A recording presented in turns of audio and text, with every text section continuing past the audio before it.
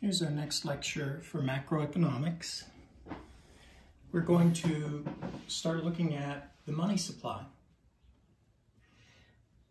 What serves as money in our economy? Your text, chapters 14 and 15, go through this. So you need to have something that people will accept for payment. So it's a medium of exchange. And then you need to have something that will be there tomorrow, so it needs to be storable. Otherwise we'd be using ice cream for money. Yum. But it melts. A unit of account, you need to be able to break it down and add it back up and perform calculations with it. So we have today in our lives, we have paper money and we have electronic money. So the paper money, including the coins, are our Federal Reserve notes, the ones and the fives and the tens and the 20s and stuff. And then all the change, the coins. Then the electronic money would be your debit card, or when you write a check. You can transfer online to pay things. So for example, my paycheck, I never see it. It automatically is deposited into my checking account, and then from there, automatically I have certain bills that get paid every month, and anything left over I can use my debit card to spend. So it's getting to the point where people aren't using cash very much, and people are not writing checks very often. If you want to then look at what is backing up our money, what makes our money have value, what makes us confident that it has value, the paper money is being used to back up the electronic money. If you go back in the middle of the last century, you actually had gold and silver backing up the paper money, and you didn't have electronic money. And that stopped, and people initially thought, oh, well, how can you not back up the paper money with something like gold or silver? But it worked just fine. And what makes it work just fine is that the control over the paper money supply is in the hands of an entity that is very trustworthy. It's called the Federal Reserve Bank of the United States of America. They control how much paper money is in the economy. The printing is actually done by the Treasury, but then the Treasury gives the paper money they've printed to the Federal Reserve, and then the Federal Reserve spends it. They can buy U.S. Treasury securities. In hard times like this, they've been given a little more power to buy things like mortgage-backed securities. But most of the time, it's just Treasury securities that they buy. Treasury bills, Treasury notes, Treasury bonds. Okay, so here is a pie chart of how much electronic and how much paper money there is. That's the left-hand pie over here.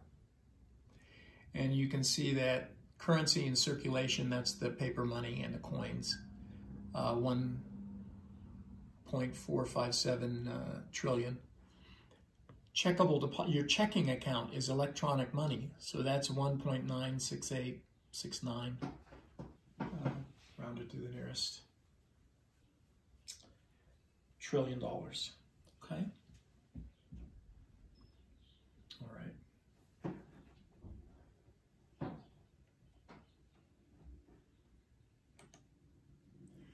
Let me have you look at this for first of all. This is one of the files I sent you. It's called Crucial Vocabulary because it's very important. It's crucial. So we're going to start with it.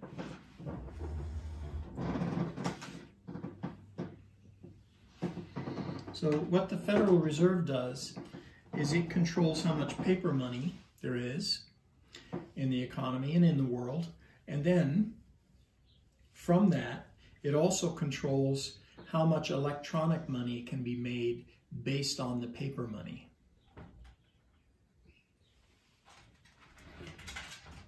That's called a required reserve ratio. So the Fed sets that. It allows banks to create a multiple of electronic dollars based on every paper dollar they have. So if the bank has a paper dollar in its vault, then they can make something like 5 or 10 or so electronic dollars based on that. So the amount they can make, the required reserve ratio, depends on the size of the bank and what kind of deposit it is. If it's a savings account, people tend to leave that alone. But if it's a checking account, people tend to dip into that and come and get that. So the number of electronic dollars you can create off of a savings account dollar is greater than off a checking account dollar because you can't count on having that checking account dollar for very long. People spend their checking accounts.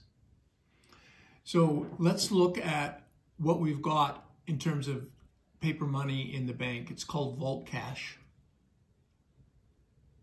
Commercial banks are basically credit unions too, as well as the banks that are depository institutions. They take your deposits for checking accounts or savings accounts.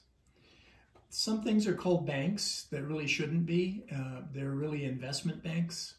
Goldman Sachs, for example, you might remember Lehman Brothers went bankrupt and no longer exists after like 165 years. It's pretty amazing. That happened during the last recession that we went through, during the financial meltdown. Bear Stearns, Merrill Lynch, they were bought up by other investment banks and other commercial banks.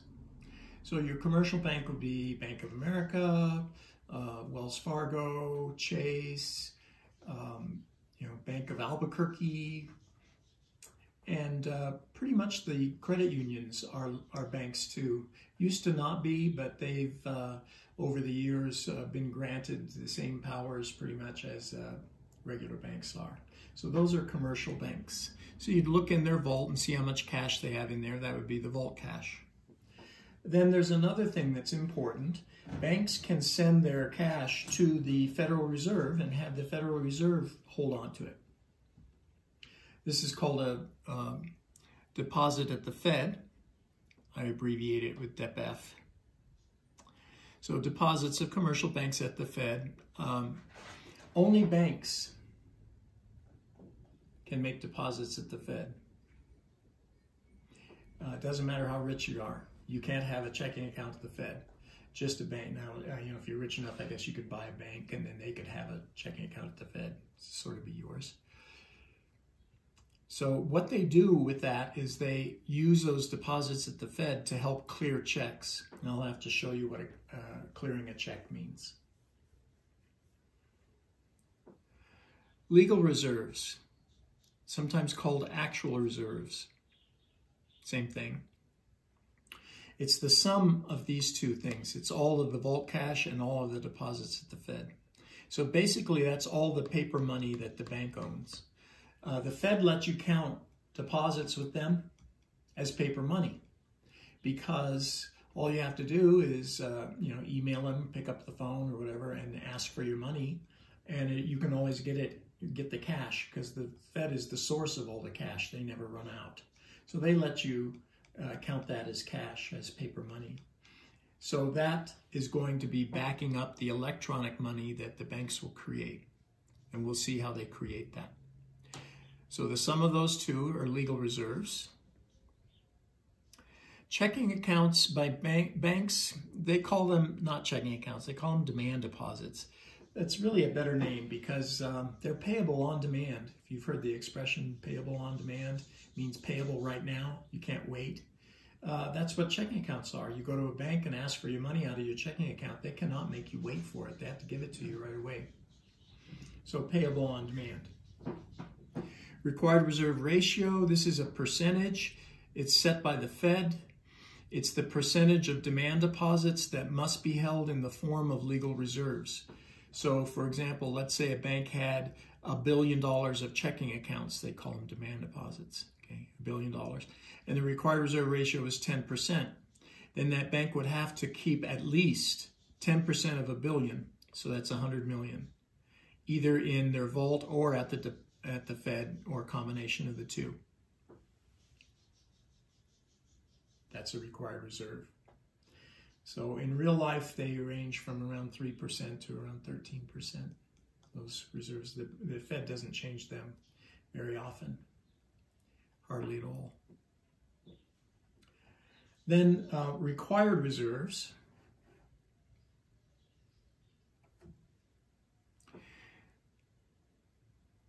That's the amount of cash that must be held to back up your electronic dollars. So in the above example, it's the 100 million. So you have to have 100 million in cash, either in your vault or at the Fed, or a combination of the two. So your required reserves would be 100 million to back up the 1 billion. That's 1,000 million. Right? So you'd have to have 10% if the required reserve ratio is 10%. If it was 5%, then you wouldn't need so much. You'd need 50 million instead of 100.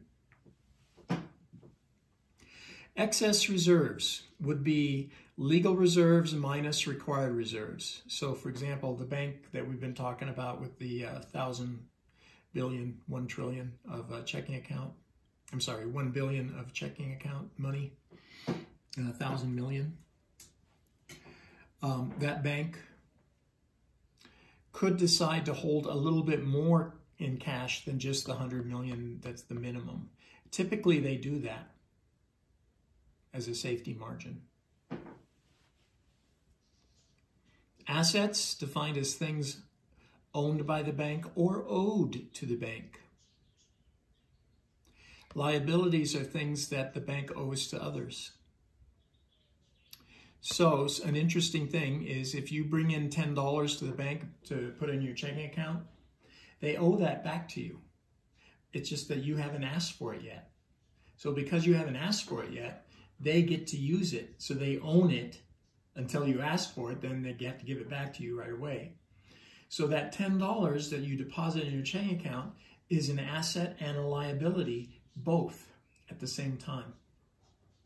So it's owned by the bank, but it's owed back to you also. So what we're going to see that bankers do is they will create accounts called balance sheets where the assets and the liabilities are shown, and they're supposed to balance because they're supposed to be, most of it is supposed to be equal. They're deposits and savings or deposits and checking. So they are owned, so they're an asset, but they're also owed back, so they're a liability at the same time. So we're going to see how that works. And then lastly, the definition of M1. This is the most basic measure of the money supply. We're going to use it to get you started understanding monetary policy. M1 is the sum of all the checking accounts in the hands of the non-bank public and cash in the hands of the non-bank public. So a checking account that one bank has with another bank or one bank has with the Fed, that does not count as M1. It's just non-bank entities like you and me, or businesses or government entities.